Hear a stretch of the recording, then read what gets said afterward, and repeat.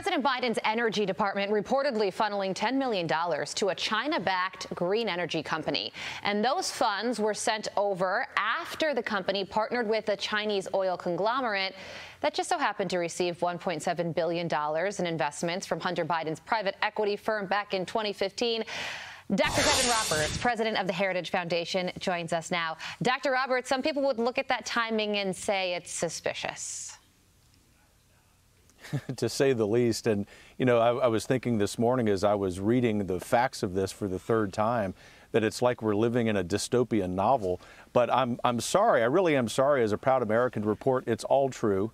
And the reason it's true is that this administration has set up an annex of the White House in Beijing, and two subsidiaries of that CCP-owned petroleum company are running basically these efforts. And so Hunter Biden has got to be investigated. Thankfully, the House Republicans are coming in with those plans. But I'll also say this, Carly, it's really important to note.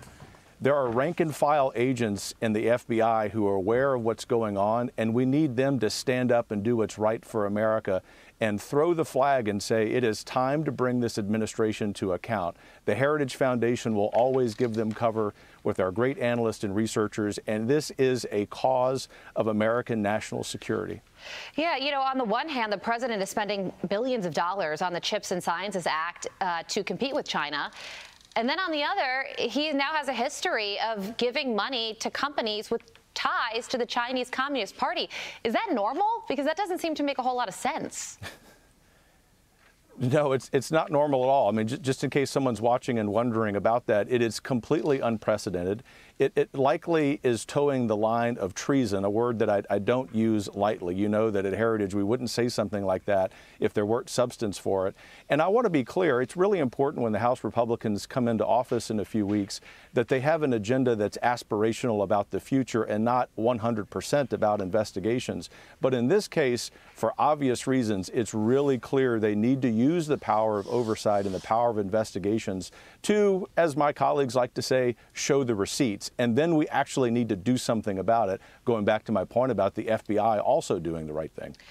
Dr. Roberts, let's talk about what's going on in California. There are 3 different guaranteed income initiatives in San Francisco that exclude white residents. And the initiatives are the Black Economic Equity Movement, which provides $500 a month exclusively to Black young adults. There's also the Abundant Birth Project, which gives $1,000 a month to Black and Pacific Islander mothers, and the Guaranteed Income for Transgender People program, which will dole out $1,200 a month and prioritize enrollment of transgender, Black, Indigenous, or people of color. And now you have lawyers that are saying, hey, hang on a second, there are laws that ban programs that favor one race over the other. So is this legal? It's not only not legal, it's sad, it's tragic, and I would even say that it's evil for this reason. You know, I'm a historian. You remember sitting in history classes, Carly, where hopefully your teacher or professor said one of the greatest achievements in the United States of America is the 14th Amendment.